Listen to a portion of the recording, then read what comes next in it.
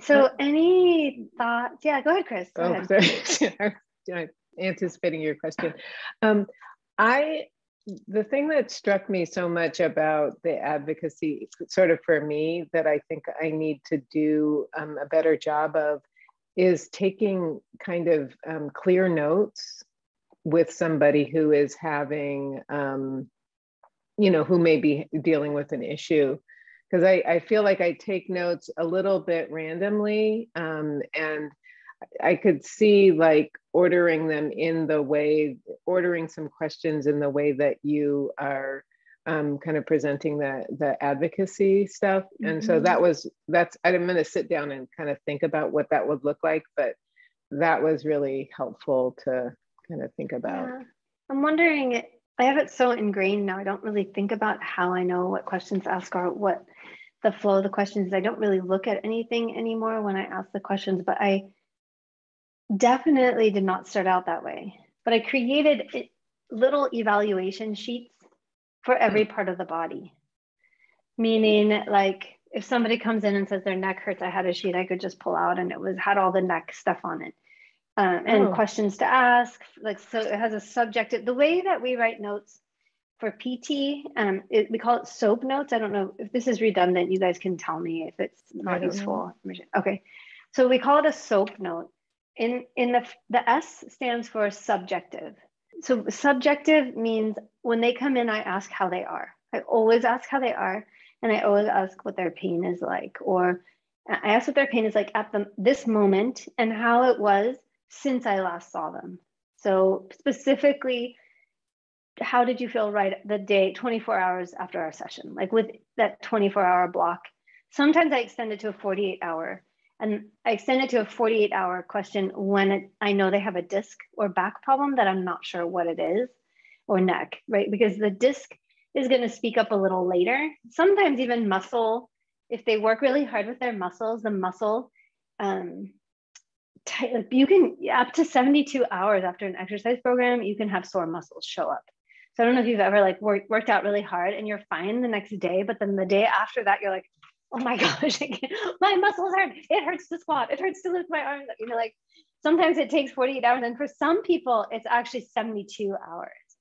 So I usually ask though, in that question, what was it like the 24 hours after? And if it was longer than that after, they might say, oh, that was fine. But the next day, and then that can still be referred back to work we did together. Or you can say, well, what else did you do in your day? Was there, like, what do your days look like? And I've had people say, oh yeah, I was so sore after our session. I said, oh, really? That's surprising because I didn't think that was that intense. Yeah, well, I went home and I'll ask, well, what else did you do that day? I went home and, we had to get the garden done because we were having a party the next day. And so right there, I'm like, I don't think it was our workout. I think it might've been the garden and then the party. So, you can, but getting a good grip on, in that subject of how are you feeling today? What is your pain level? How were you after the last session? And has anything happened in this past week that you think I should know about? So those are like really good subjective, and that would be your S part of the note. Then you have the objective part of the note. And the objective means anything that I observe objectively.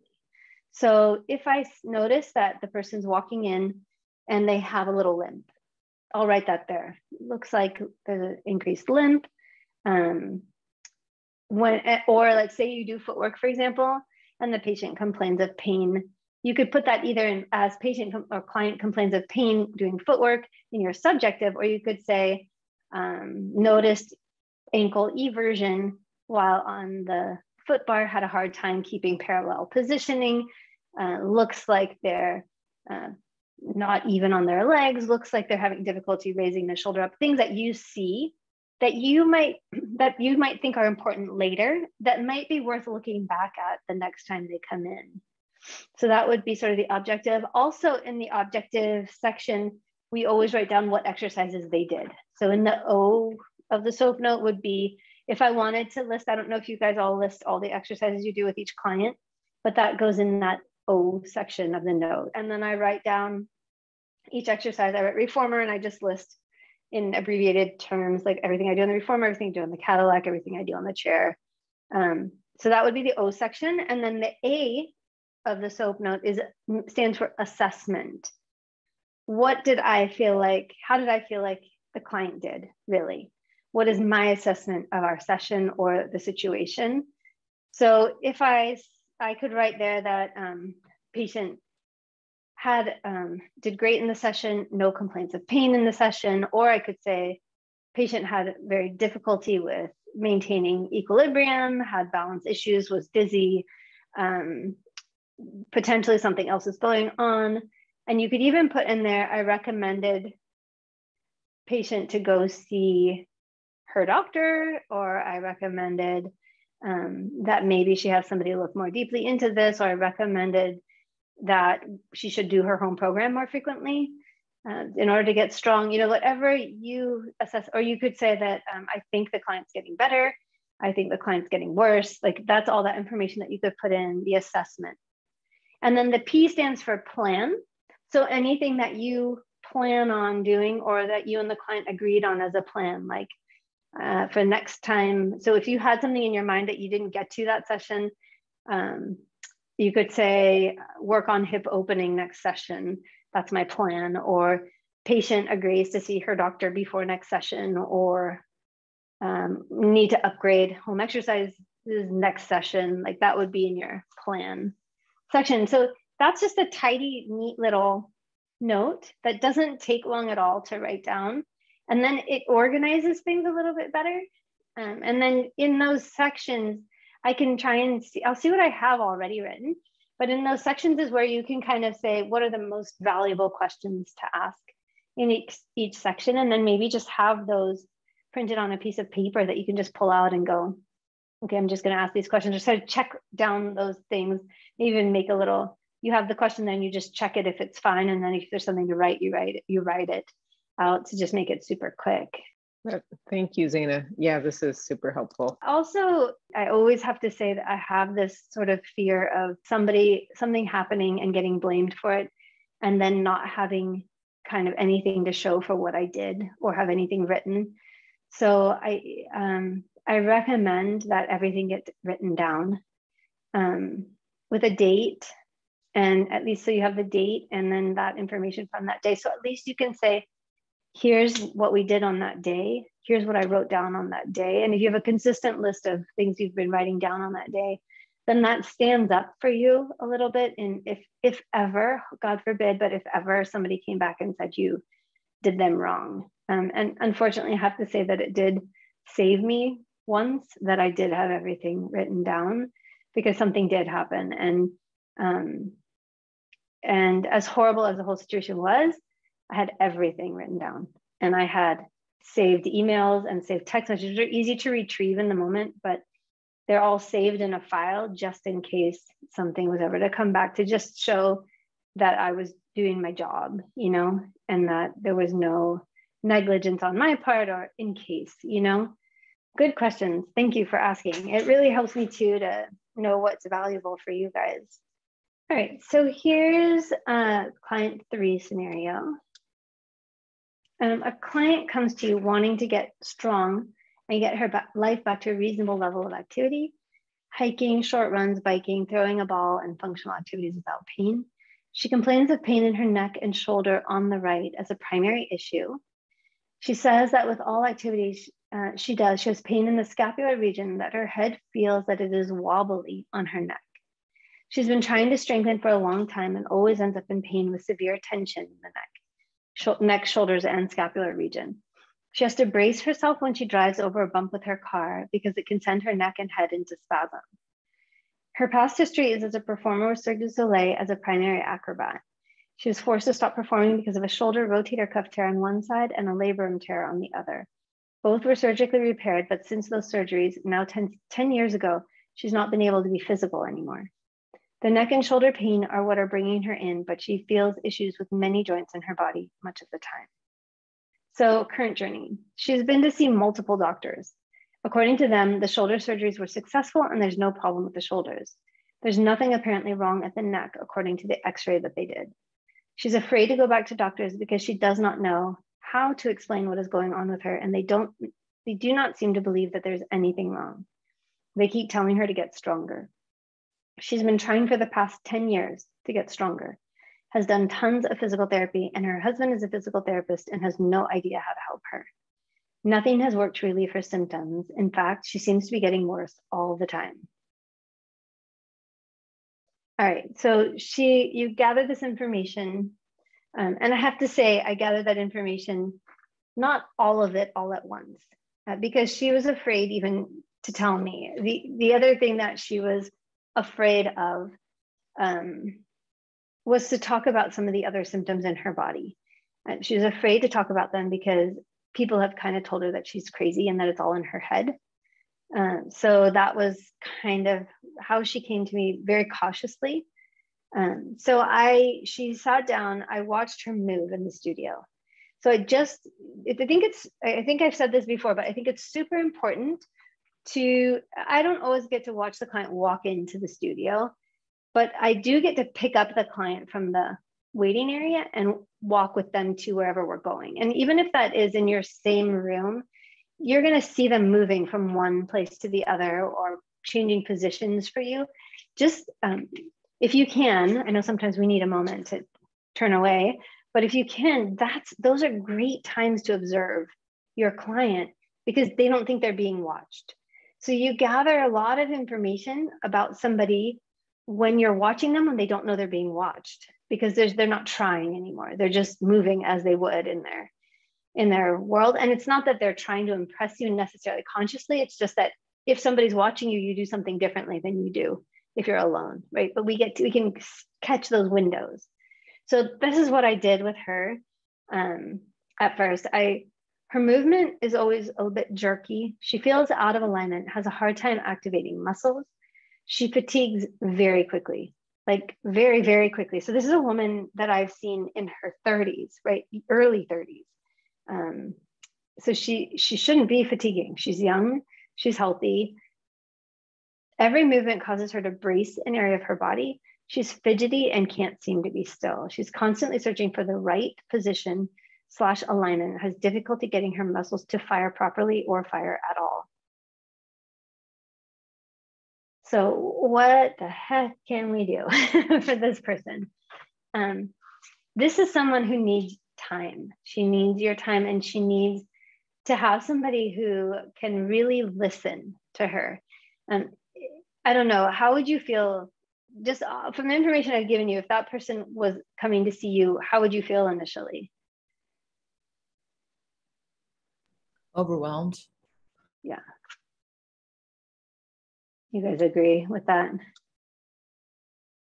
I felt overwhelmed I felt overwhelmed just watching her move. So when I feel overwhelmed, I go try and break things down to their most simplest, the most simplest way I can. So, and one of the things I know I can always achieve is really listen to what's going on. Listen and watch. I can really listen and watch, and I can think.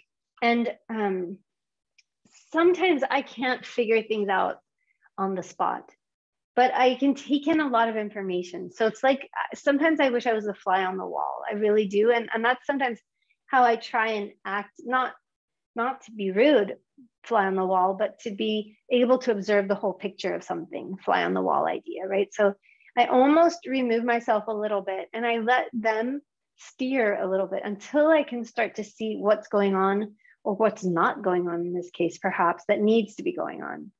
So I watched her a lot. I never had an agenda before she walked in. Obviously I didn't the first time because I didn't know what she had or what was going on or what she was walking in with. So that takes an expert person, right? It takes a certain amount of comfort in your ability to not plan ahead, because in this case, you're not going to be able to plan ahead because you don't know what she may or may not be walking in with each time. It might be something different. So my agenda was always, okay, what's on your agenda today? What do we need to cover? And that's after I got to know her a little bit. And then reach out to our resources. So what resources do you have to reach out to? how can you help this? This is a person who is really looking, first of all, to figure out whether or not she really was crazy, because she was told that she was crazy and that was all in her head. But if you can see physical things going on, which you guys have a really good eye for, then those things are real, right?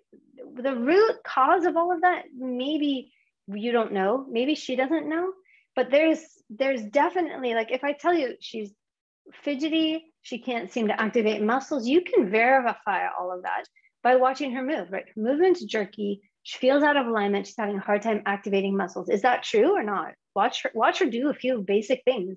Is that true that she can't activate it? She fatigues quickly. That's very real at 35 or 34 or 32.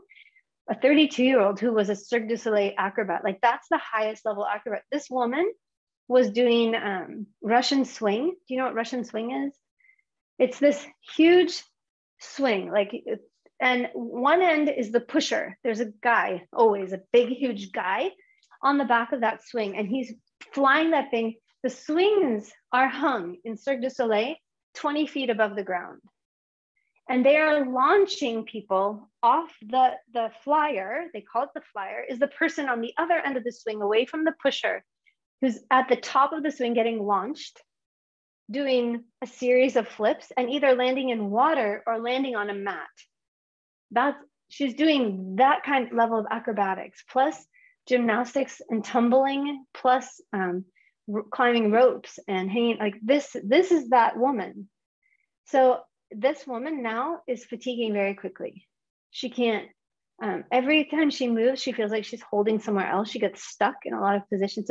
So there are some physical things happening here. So for me, if somebody has physical things happening, then whether or not it's coming from her brain, there's physical things we need to address, right? So she's not crazy. She's not imagining that there are physical things. If the person walks in and they look 100% normal, they're moving completely normally, they sometimes, and this is where sometimes somebody comes in with severe back pain. They're moving completely normally. There's no stop in motion. They have full range of motion in every direction. They have full strength. They're walking totally normally. Okay, that's when I start to think, okay, maybe this is a referred pain, or maybe it's an emotional pain. But regardless, it's a real pain. So they're not crazy if they have an emotional pain, but that looks different than this. This is somebody not moving properly mechanically for one reason or the other. Yeah. So validate that. We can validate that. We can say, yeah, I can see you're having a hard time moving. Yeah, I can see that when you stand on your left leg, your hip sticks out to the side for some reason. And even when we try and cue you over that leg, you're not getting there. Yeah, I can see that your shoulder range of motion is restricted where everywhere else you're totally overly mobile, right? So you can notice things that you would notice on any client. Write those things down in your objective section, perhaps, and keep track so that you can see if there's any progress. So tell me, what else would you want to know about this person? What comes to mind? If she had seen a neurologist. Mm-hmm. So neurologist said there's nothing wrong. So has she had an MRI? Mm-hmm. So she had shoulder MRIs. She had shoulder MRIs after the surgery. They said she was fine. And I think she also had a cervical MRI because she was having all that kind of head pain, neck pain, and this, she calls it the rib of death in her. It's like the third rib down, because if that catches, she just goes down. Her whole body doesn't function anymore. She can't really get connected, and she has so much pain that she's out. So she calls it the rib of death. She doesn't really know what starts all this going on. Something that is really interesting here, and when you see this, so these are the people, so you've been to multiple doctors, nobody seems to find anything. So there's a category or a series of illnesses that fall into this category. And maybe I should make you guys a list of them, because that when I see, okay, oops, sorry, I should go one slide back. When I see this kind of list, multiple doctors, surgery, after surgery, no problem, but the function doesn't come back.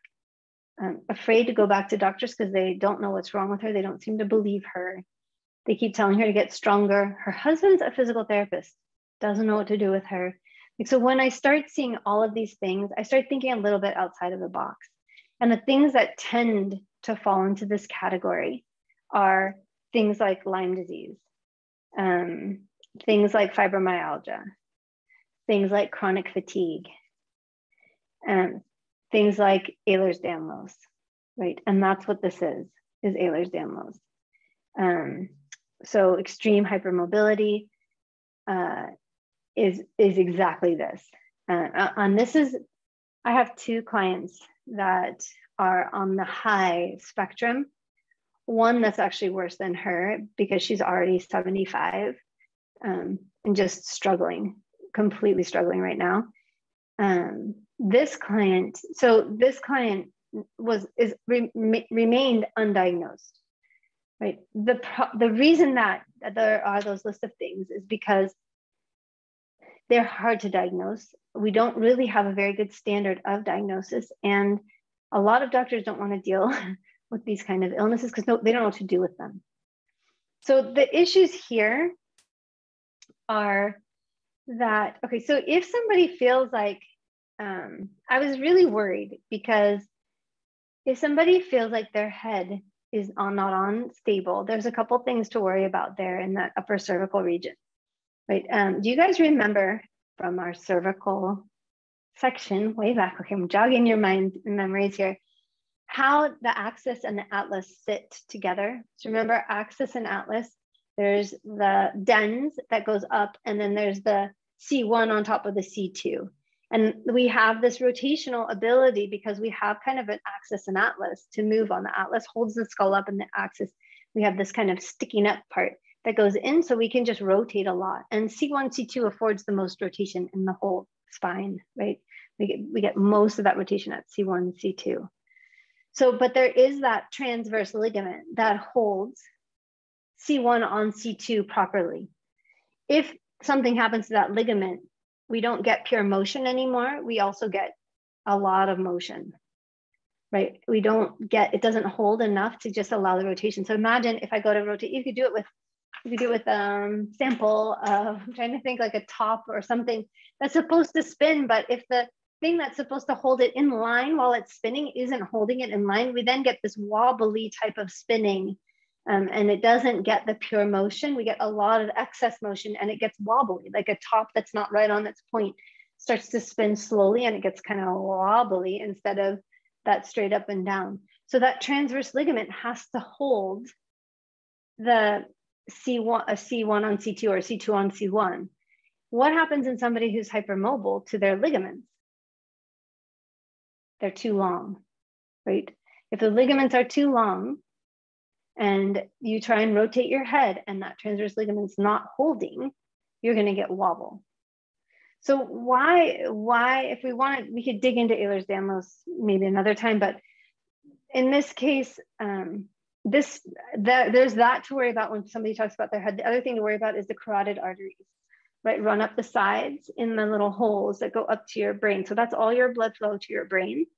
So I always worry about those getting impinged if people have a lot of head neck pain and that's undiagnosed. So what the doctors did here is they did an X-ray of her vertical, standing still, or laying flat on her back supported. This is also true with people with spondylolisthesis. They do an X-ray with them totally still, and they go, "You're fine. There's nothing wrong with you." But nobody thinks to look at what happens when I extend, which in spondylolisthesis, or when I flex. In spondylolisthesis, that's where we'll see that. Same thing in with somebody who has a lax transverse ligament. Nobody's taking a film of them in motion, so nobody sees what actually happens in motion. We can all look great if we're just glued to a table, right? But we don't all look great when we're unsupported. And in this case, what happens here, so she was super strong, obviously, if she was such a high level acrobat, super strong. And what happens when you're super strong is you can compensate for ligament laxity, right? When she had the shoulder surgeries, she lost her strength because she couldn't train. And then she couldn't get back fast enough. She kept losing strength. And guess what? She has no ligamentous stability. So everything starts falling apart. Yeah. And so that's kind of to give you what's actually going on. So here's, with people, but knowing in your mind now that if you have this sort of story, they've been to all the doctors, people think she's crazy. You can watch for yourself, see what's happening orthopedically. Do you see something? Do you see nothing, or do you see something? If you see nothing wrong, you can say to them, hey, I'm so glad you're here. I'd love to work with you. This is going to be so great. Your job, but you can say to them, you have great range of motion. You have great strength. I think we can take a moment, give you an hour out of your day, week, or 2 hours out of your week. And I would spend some time with them, having them breathe, relax, decompress, and say, you're doing so well physically. Do you take any time to just relax and rest? You could start the conversation there. And then do you talk to anybody about stuff going on in your life? Like I've done that with people. Do you have a support network? Have you ever considered having somebody to talk to? People really appreciate that if they understand that you're there to help and support them. And your job in that case would be, I'm going to give them a great hour and something to look forward in their day. Talk to them about their physical goals. Let them feel really good about their great work they're doing and their great body that they have and the great physicalness that they have about them. That already is a huge help. And then just slowly introduce, I wonder if some of this pain might have to do with some of the stress in your life. I think that's after you work with them and they have confidence in the fact that you're not going to leave them, that you want to work with them, that might be an okay thing to say. In this case, if you notice all these really physical orthopedic things going on, you tell me, what do you think you could do here?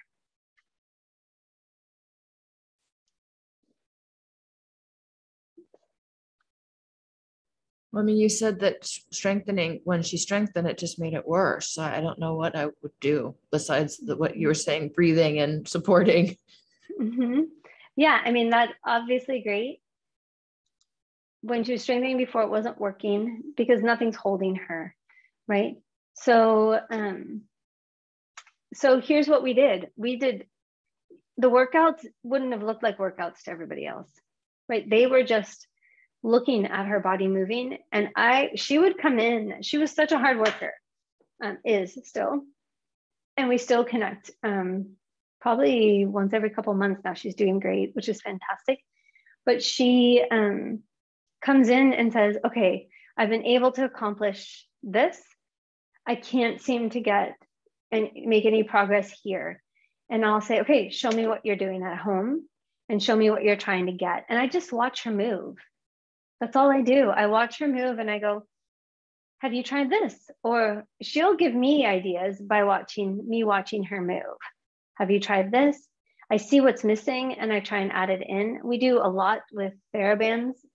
It's interesting work because TheraBands stretch and they support kind of like ligaments. So we do a lot with TheraBands. And so basically I watch and I listen and then I give little tips. It was really exciting when she could do a baby swan. That was an amazing day. In fact, that was so exciting. She cried on that day. Like those are the little things we're trying to do. Yeah. We're trying to hold table talk without tension in the neck. We're trying to relax her shoulders and that rib of death while she moves her arms, like little tiny things we're trying to get, and just finding ways to stabilize her, which these are all tools you guys have. So this is somebody like that who's really all over the place. I just try and settle them and focus on one thing. Stability in her case was the key, right? Somebody who can't get muscles active, somebody who can't, feels like her head's bobbling around. You should think stability, right? In this case. So, but that's why I kind of said, take the time, listen, like really listen. What is she lacking in? Think about it and take your time to think about it, and then just watch. Say, show me what you've been doing at home. Show me what you can do. Show me what you can't do. And then we try things together. And I can put my hands on her to guide her, just like you would, right? You would put your hands on to help support her pelvis while her leg moves, and just see if that changes anything. Or, just simple things. And that's why I say don't really have an agenda, because you don't know how it's going to go that day. You just watch her, let them take the lead in this case. I know this is not a common scenario, but I just wanted to bring it up more because these are the things that go undiagnosed, but these are the people who really need help. The other thing I could do for her is tell her that you're not crazy, that there are things like these kinds of things that are hard to diagnose, and that a lot of doctors don't know how to diagnose. And then see if you can help, if you know anybody, or you guys can always reach out to me if you have a client like this. I know now a pretty good network of people who can help with all of these types of things. The only one maybe I don't know as well is the chronic fatigue. But I know somebody who's a specialist with fibromyalgia. I know someone who does a lot of work with Ehlers-Danlos. I know people who do testing for Lyme disease. So you can reach out and see if you can help them. Yeah, go ahead, Anna. Oh, just 2 questions. Did she get diagnosed by the X-ray and motion? And also, would you also consider thoracic outlet one of those syndromes that is hard to diagnose, that is like hard to pinpoint and pin down? Yes, thoracic outlet is definitely one of those that not everybody will diagnose, although that's coming along. So that's good. The Ehlers-Danlos, I think it still goes undiagnosed much of the time. And I don't know if I do have a doctor who recognizes it now. You guys might have been, she came and spoke with us. Gloria Tucker was her name, and she's up in Nevada and also in I think she's Napa also, or I could be mistaken about that. She's Sonoma, Napa, or somewhere north as well. She actually has Ehlers-Danlos herself, and she's been able to really help diagnose and treat. She does prolotherapy and PRP. Also, she's been able to really help diagnose and treat a lot of the people that I'm working with, which is great.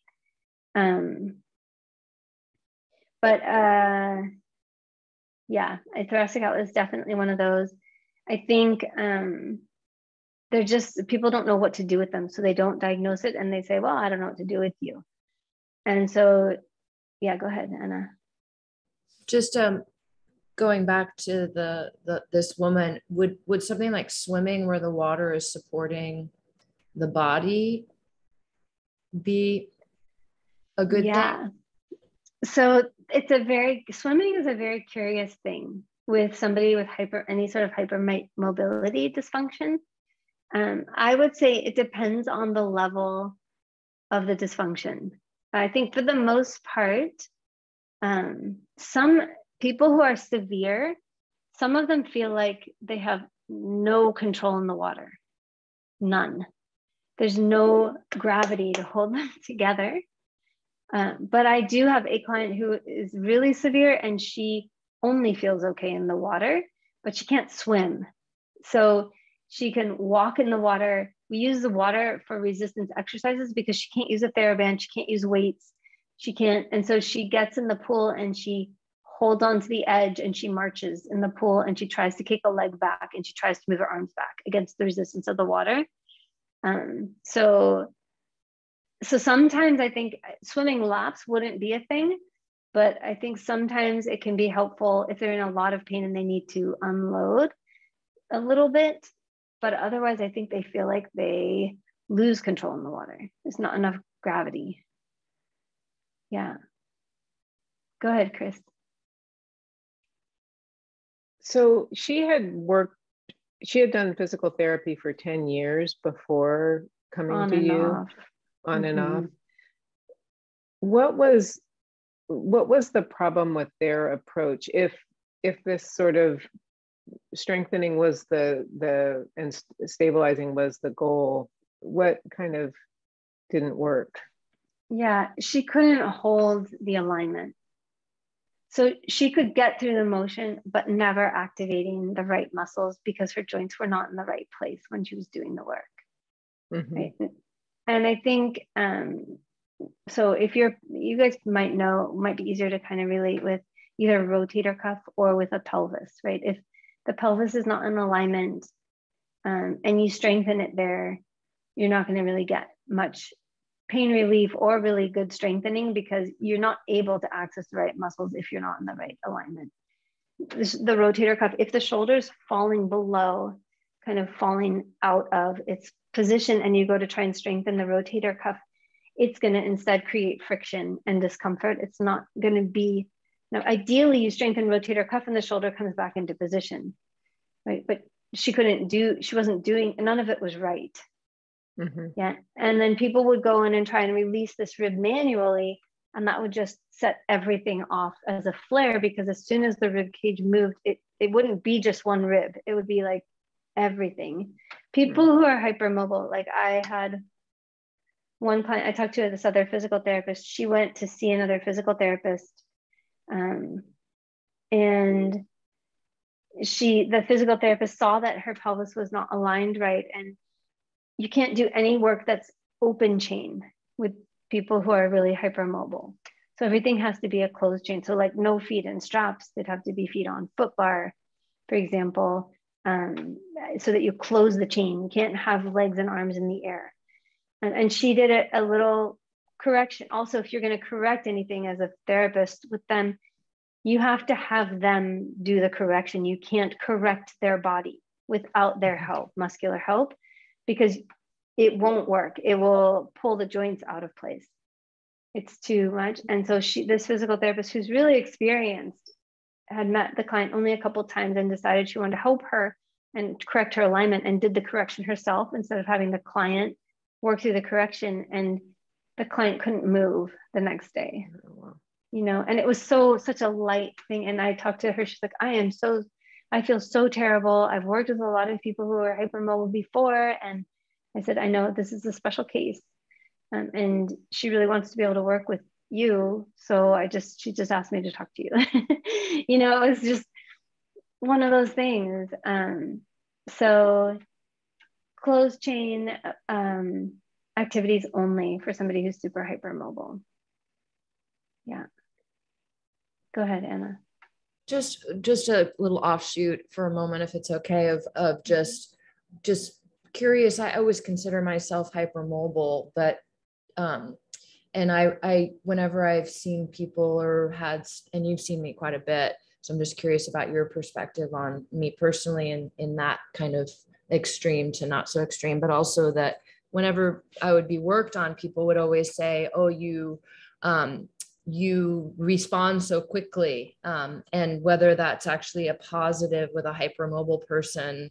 Do you know what I mean? Like that I just kind of like everything goes all over and I very reactive because I'm so hypermobile, or am I not that hypermobile? Just curious, because I find it interesting, that idea of the hypermobile person needing to be involved in the realignment.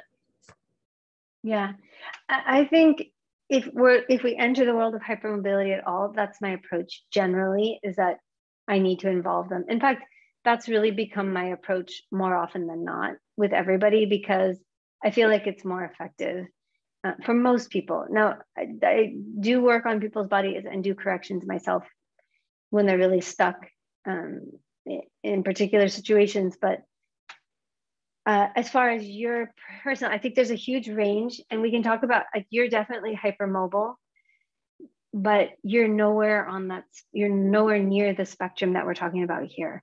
So, and you have strength in your body. Now, if we take all your strength away, I don't know what would happen, right? You might end up accelerating up higher levels on that spectrum just because you don't have strength, but that's never going to be the case, Anna. So anything, we're going to work through those injuries quickly and you're just going to get back to strength. So, but I think there is, so these are people whose skull is moving because their fissures haven't held together. So sometimes their jaws moving and their skulls moving. And so these are this extreme. It's not that common, but I don't know, maybe I get to see more of them because they tend to come, I tend to be a last resort person, but also I listen to people. So I think a lot of people don't take the time, but I think there is a huge spectrum here.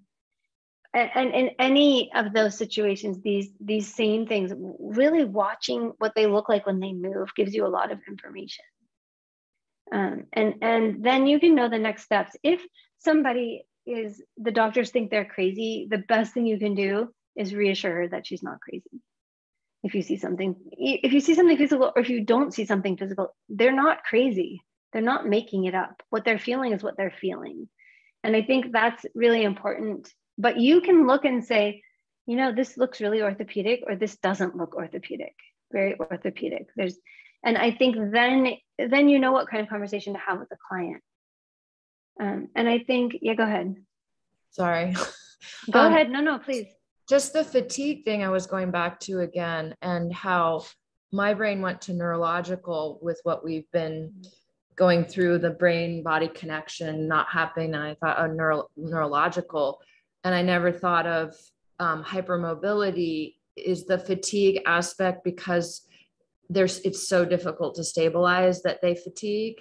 Like everything in the kitchen sink is trying to help and they fatigue, because I never thought of fatigue and hypermobility. Yeah. So if you think about somebody who's really, and maybe I should have said physical fatigue. I mean, it's mentally taxing because of the emotional, mental component of it, but physically fatiguing is because why? Why is she so physically fatigued, do you think? I'm going to throw it back at you guys. Why is she so physically fatigued? Because everything. Doesn't she have to work for every position that she's in? Yeah, she has to. There has to be muscle work happening for every little thing that we don't have to work for. Not to that extent anyway. Yeah. So she's physically exhausted because she's muscularly working to hold herself together, which is kind of sad, which is why there's nothing left to do anything else. Yeah. Go ahead, Lorraine. Yeah. I missed the name of that diagnosis. Can you say it slowly? Yeah. Ehlers, ELHERS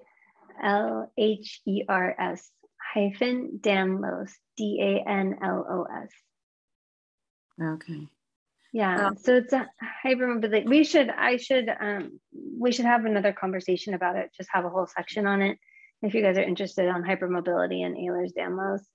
I think it's a super interesting topic, and I think it's really underserved. So we can definitely have a whole session on it at some point. And the other question I had was, what does it look like to have somebody align themselves as opposed to not? Like, does that mean not using props to wedges? Oh, good question. Yeah, good question. I think so. In a physical, without any sort of physical therapy or manual approach to it, what you're trying to do is you're trying to look. So, for example, I could put her in hook lying, and her pelvis could be off, her knees could be different heights. Their feet could one be in front of the other.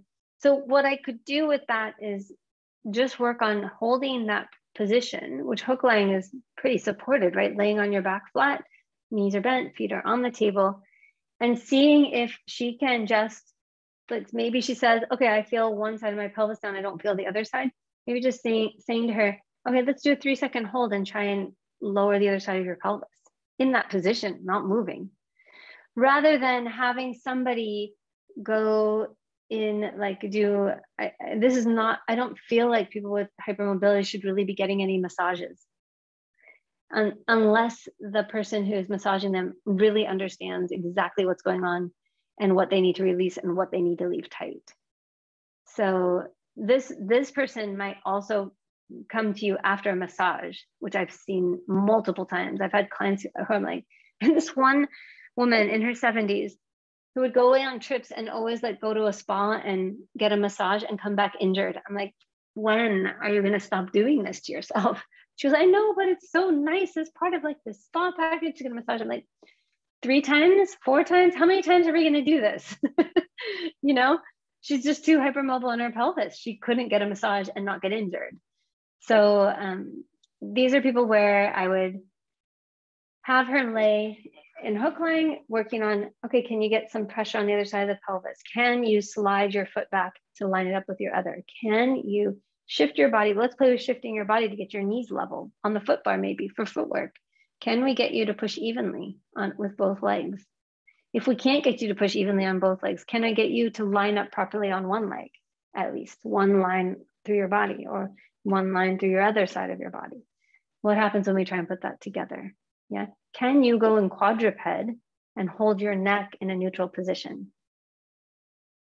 Right. These are the things we work on. And those things are going to correct this body because I'm not doing it. She's doing it. All I'm doing is saying, nope, head needs to go a little bit longer. And I don't put them there. I just say, you know, I just touch and say in this direction, you know, kind of like in this direction, maybe touch rubbing in the direction I want them to go. I'm not doing it. I'm just suggesting it, right?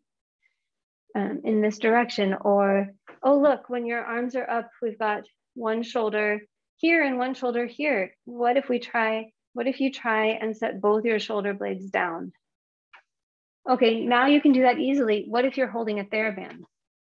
Can you do that with the resistance of like a TheraBand around the back of you? Can you do that with the resistance of a TheraBand? Can you hold your legs in tabletop and have equal pressure in your pelvis? Can you hold a ball between your knees? Right, those are the things that we work on. Not a lot, but these are all things that we're working towards alignment. Right, super simple. It looks like we're not doing anything. People walk around in the room and they're like, why are they just laying there on the floor? We had her laying on the floor on her belly, Superman, I don't know, for half an hour one day, just trying to get a shoulder blade to move or not move, or trying to get one leg to lift or the other leg to lift, you know, so just really small things. Yeah, all around stability. Although we should have a separate talk about that. I think this one, I wanted to throw this in here, knowing that it's super complex, knowing that hopefully it's not going to be something that you're one and only working with this person. This person needs to find the right resources, somebody who can really believe in her, really help her get through. And there's 2 things that really helped her, are helping her now. She's actually doing prolotherapy now with this Dr. Novato, actually, and it seems to be really helping, which I'm very, very excited about for her. It's not magic, right? It's not miraculous, but it's giving her a little bit more stability, and she's working hard to try and get better and better. The other thing with Ehlers-Danlos is that people often have this, what they call a mast cell activation, which is basically an allergic reaction, an allergic response.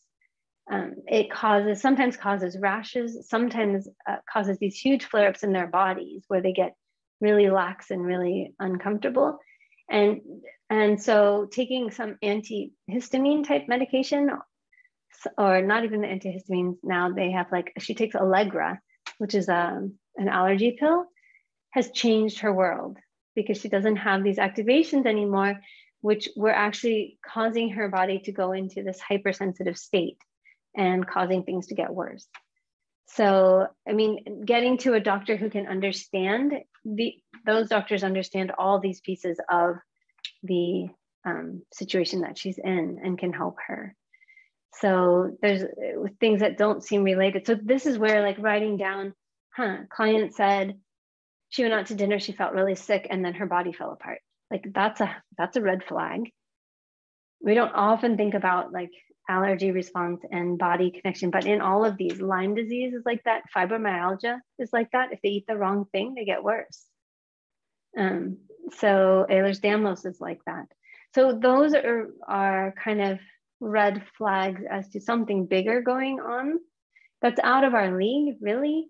But that's why they'll listen again and trying just to think through and connect the dots.